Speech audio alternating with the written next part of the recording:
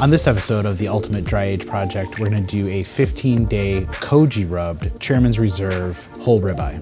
First, we're going to give it a beautiful crosshatch cut. Then we're going to rub a shio Koji paste on the top side, and then wait 2 days and coat the bottom side. The shio Koji is great for dry aging because it speeds up the aging process while giving a huge umami boost and tenderizing the meat. In a restaurant setting, this is great because it greatly speeds up the dry aging time and also improves the quality and texture of the meat. This way we don't have to tie up our cabinets for 30 to 45 days. We can actually speed up the process to 15 to 20 days. As our whole ribeye ages, what we're looking for is a contraction of the proteins, but without any discoloration.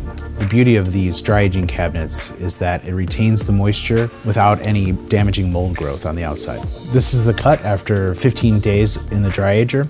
I would not recommend going over 30 because with a Koji rub, it'll get rather dry. At Heritage Restaurant and Caviar Bar, we utilize the whole ribeye to create bone-in chops. We also take ribs off to be saved later for appetizer use, and then be able to custom cut a ribeye roast, and then individual steaks after that.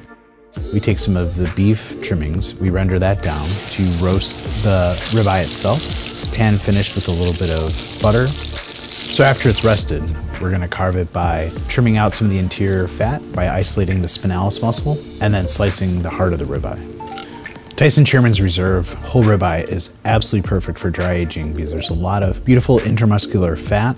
The meat is incredibly high quality, and it'll stand up well to aging the dry aging cabinet.